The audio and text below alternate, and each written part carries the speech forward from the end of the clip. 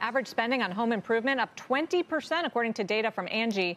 But that's not really helping Angi's stock, which has had a rough year, down 30%. Joining us now for an exclusive interview is Angi CEO Oisin Hanrahan.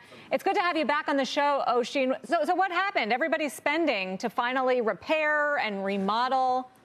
Why has your business fallen off? Great question. We're really focused this year on making sure we build something over the long term. So if you think about what's going on, you've got homeowners coming to get more work done in their home than ever before, which is really good for our Angi Services business, where we deliver services directly to the homeowner.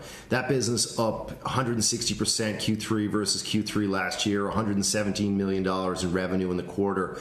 And then you've got our other business, so our ads and leads business. And if you think about what's going on there, that business is so durable, but it's also really challenged by the fact that our pros have the biggest order books they've ever had. So you think about those pros that are out there, they want to build their brand. It's actually a huge milestone for us to keep that business flat year on year while we lean in and provide other services like the new Angi Services product. So basically what you're saying is the plumbers and the contractors and all the other pros on your site just don't need to advertise, and that makes up a good chunk of revenues?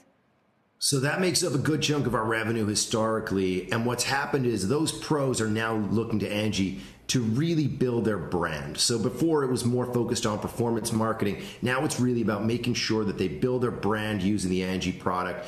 And we've built out other products for them as well. Things like payments, financing, video calling, remote quoting, and other features to make sure that we've got a real long-term product that pros want to use to build their business. Have you seen any drop-off in demand for the home services as we've gone through this pandemic? We've had these spurts of reopening. We're currently not in one because Omicron is spreading. So what are you seeing on the demand side there?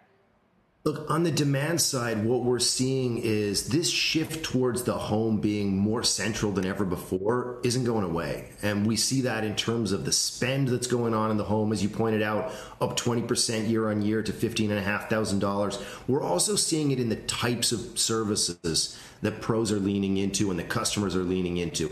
If you think about this historically, it was about things like painting and bathroom remodels. For the first time ever, we've seen smart home projects really creep into the top three. And what that means is homeowners aren't thinking about their homes just as an equity investment anymore. They're thinking about it much more as the value of what the true intrinsic needs are. So homeowners are really focusing on home as a functional item much more than an investment. And that kind of speaks to this long-term shift of home being much more central and much more thoughtful in terms of how people think about their lives and how they think about work-life balance and remote work, and all that stuff comes together and really means that home is evolving and changing, and people are going to have to spend to make their home fit for purpose. What are they spending on? What are the top services?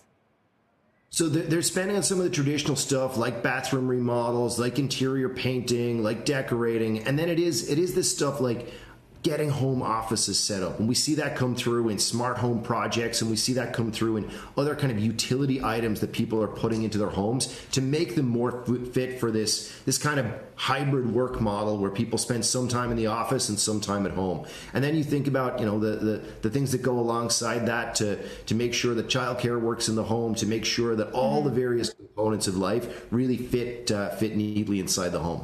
What about the pros, as you call them, the people that are contractors and that are plumbers and that are electricians? We've seen this huge shift in the labor market. It's called the Great Resignation, where workers are quitting their jobs and they're being paid more, and there's this tightness out there with companies struggling to hire. What has that meant for how many people are on your site looking for work? Look, I think short term, the impact has been a contraction across the board. The labor market is tighter than ever before. I think that trades, the broad trades, might actually be a long-term beneficiary of the Great Resignation. You think about people going into the trades, it's an unbelievably lucrative career, unlimited earning upside.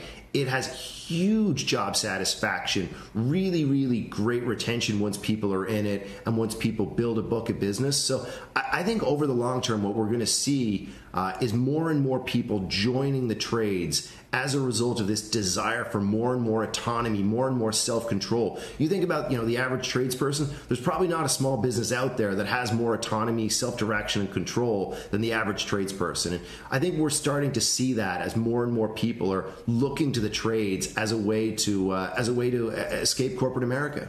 But without the benefits, though, right?